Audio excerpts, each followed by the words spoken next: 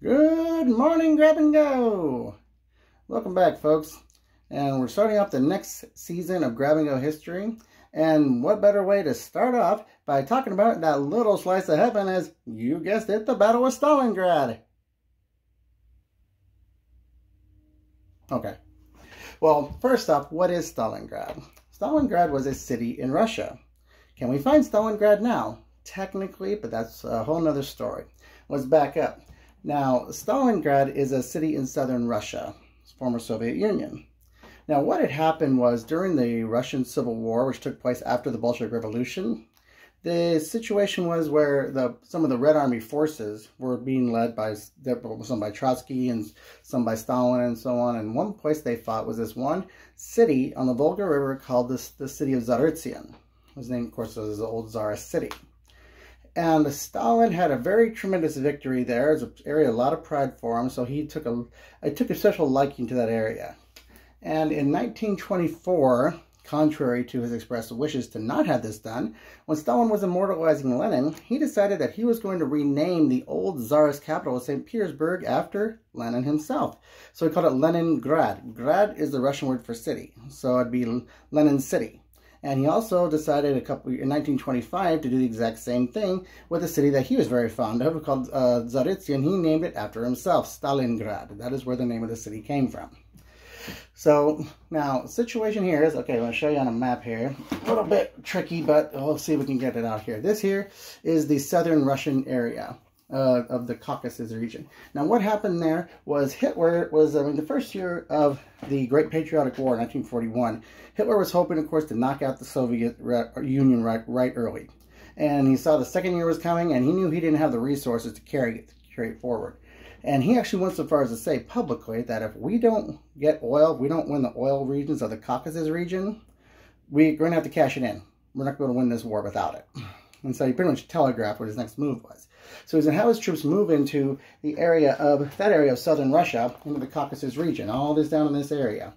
And right along there, one of the cities that happens to be on the way to the Caucasus region, to the oil fields down there, was the city of Stalingrad. It was a transportation hub, and it was also a manufacturing area. And also there was a peculiar situation where in that area of Russia, the western banks of the river were higher than the eastern banks of the river, so it wasn't easy just to ford it. It's easier to go through places that were already set up to transport in those areas. They were already prepared for traffic.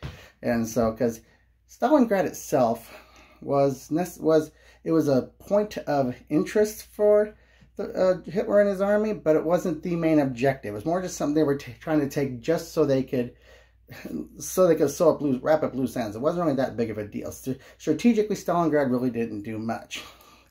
But the thing is, what would happen is the fact that it was named after the leader of the Soviet Union, it became a very big point of what would become the biggest battle of egos in world history. So it came down to Stalin wanted the city held at all costs, and Hitler wanted it taken at all costs.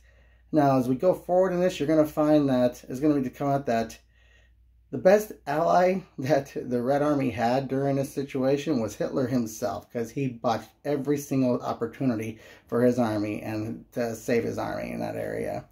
So, but they start coming up there in July of 1942, and they're attacking, they're fighting, and the resistance in Stalingrad itself is quite stiff. And so they have a brilliant idea to bomb the city back into the Stone Age.